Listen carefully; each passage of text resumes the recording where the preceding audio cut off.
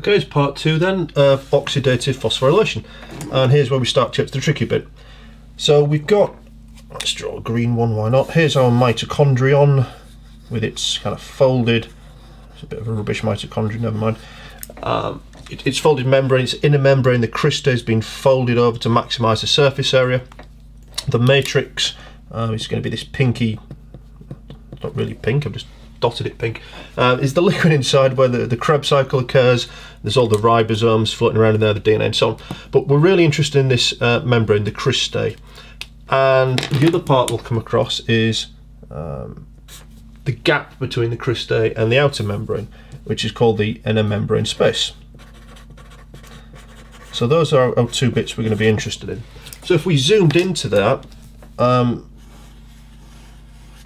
here's my cristae a bit closer. It would be covered with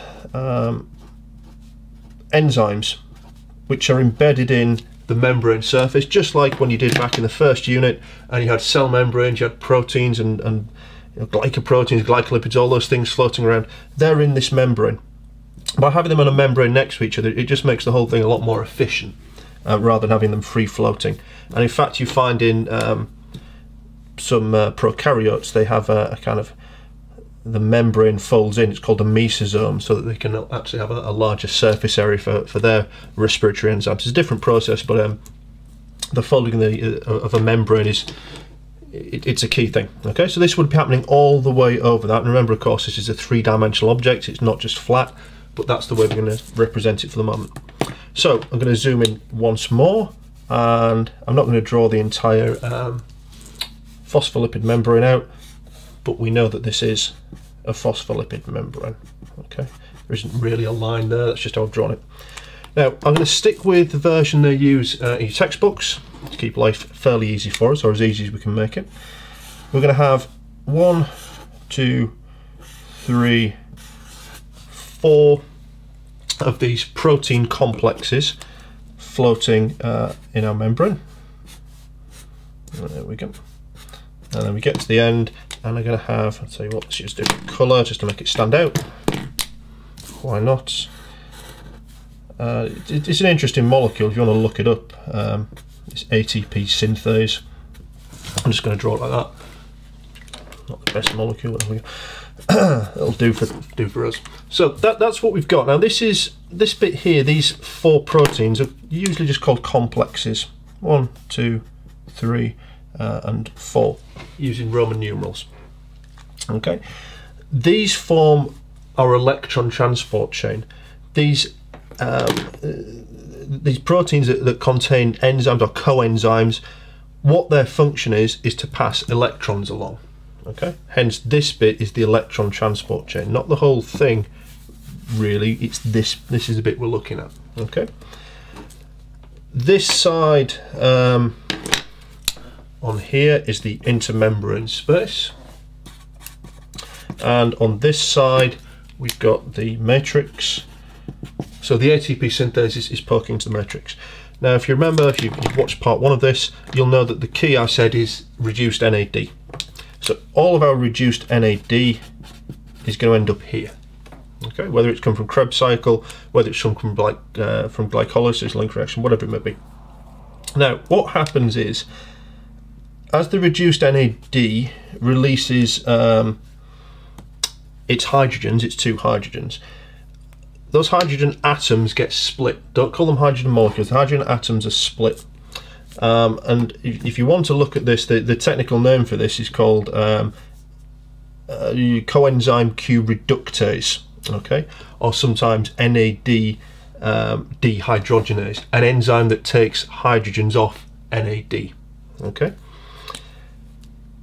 What it's going to do is it splits those 2 hydrogens into 2 hydrogen ions plus 2 electrons.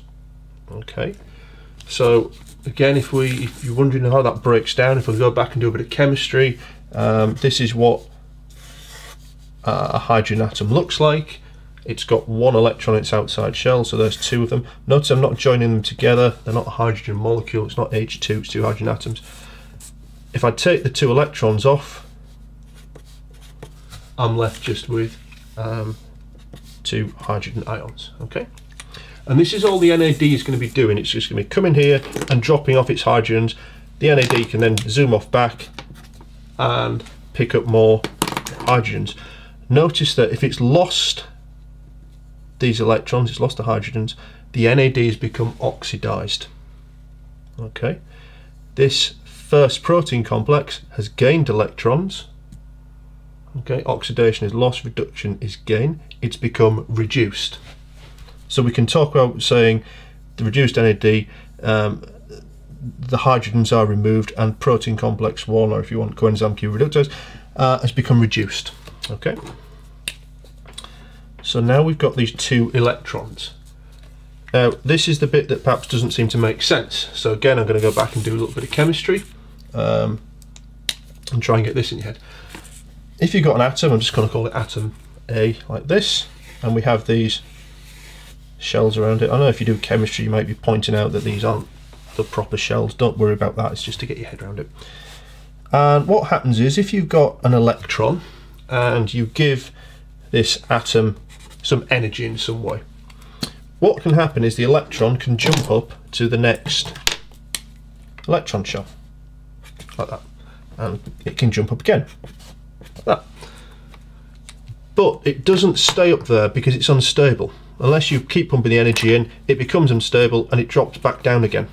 And as it drops back down, it gives off that extra energy it's picked up. So you can make it jump up, but as it comes down, it'll release the energy. So if you like, I'm simplifying things here just to get your head into it, because I think otherwise this is quite difficult to understand. It doesn't work exactly like this, but I want you to get the idea that electrons moving around can release energy. That's the key bit to it. Electrons being moved around can release energy.